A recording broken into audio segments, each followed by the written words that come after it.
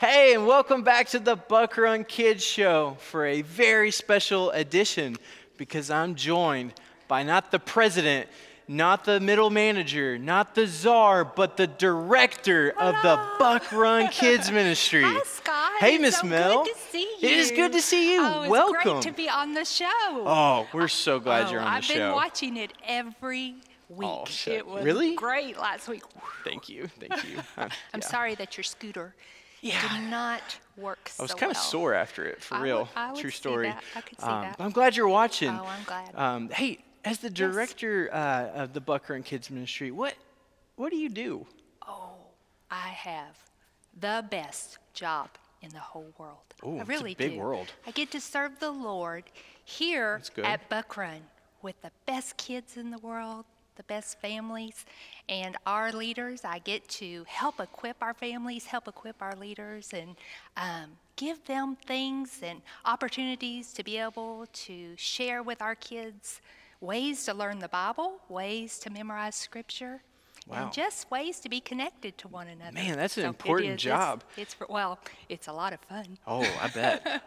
Hey, as the director, did you know that we're all exploring the Bible? I do know about that. Oh. Yes, it is exciting, isn't it? Yes, These I have expeditions have been amazing. Here It's- we are in Genesis. I know. Yeah, the beginning. It is the So beginning. It has been great. Yeah, I love it. This week we're in Expedition 4, We a are. special promise to a special son. Oh, And apparently it's going to be a special week. It is. And man, we have the best memory verse to learn.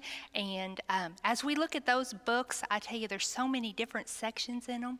And my favorite by far is the snapshot. Yeah, why is it called a snapshot? Well, they call it snapshot because have you ever been on a trip or an expedition of sorts? A few of them. Well, when you get home, it's so nice to look at the memories. Maybe you took a picture, and you can stop and look at these pictures, and it just reminds you of different spots along the way. And so that is what each one of these memory verses are for us. Hopefully, by the time we get to the end of our expedition, we can look back and in our memories remember these Bible verses that we've learned and help us to remember just the important promises of God and the things that He taught us along this expedition. Oh, that makes sense. I've been trying really hard to memorize. Is it hard? You know, Sometimes. last week was fine. Yeah. But Noah found favor in the eyes of the Lord. I That knew it. was pretty easy. But Miss Mel, this week I'm having trouble. Oh, you can do it. I have some great tips for you. Oh, you do? I Is that do. going to help me? It will. Tips will help you. Oh, yes. will you tell me? I am. I'm going to tell you. I'm first going to tell you what our memory verse is. Do Okay. you know it yet? I Have you know. heard it? I heard it. Well, but it's I don't know in it. Genesis 15:6. And he believed the Lord, and he counted it to him as righteousness. Yeah, it's a great Righteousness. verse. Righteousness. It's great. I can't remember it. You can. I tell you what I think. I can think of 3 good ways to help you remember it. Okay. The first Are you all one- ready? All Oh, right. yeah. Tell us. I You think I might have wanna some write friends that these need down. it. All right.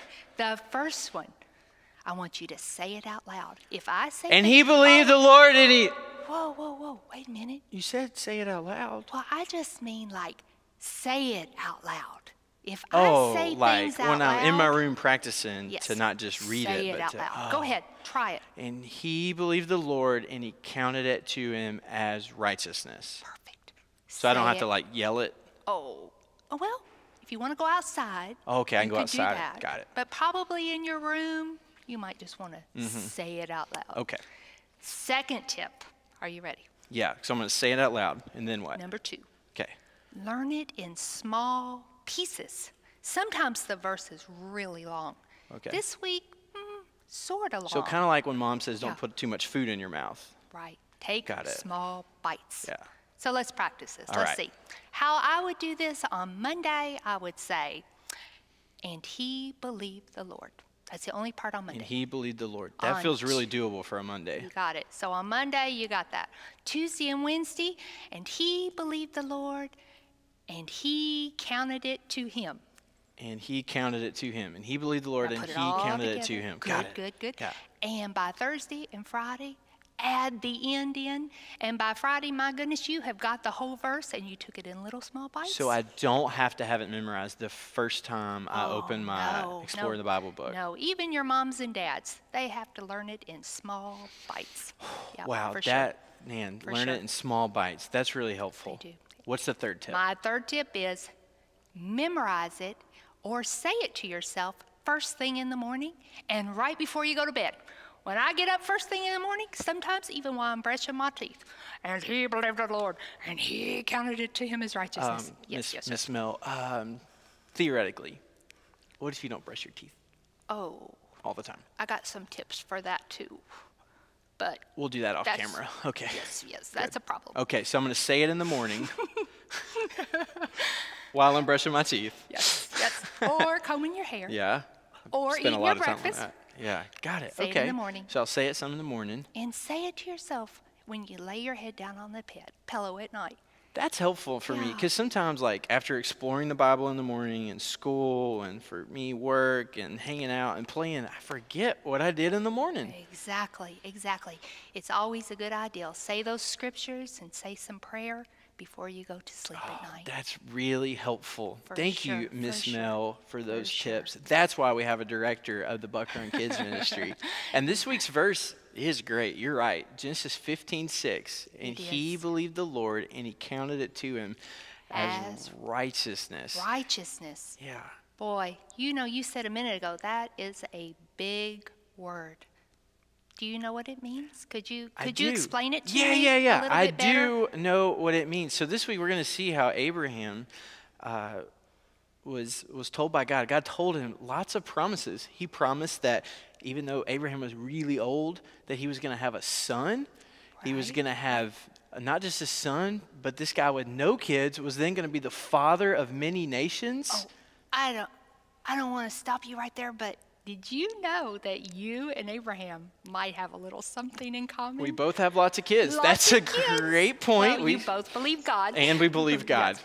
Yes, we started a little younger than Abraham.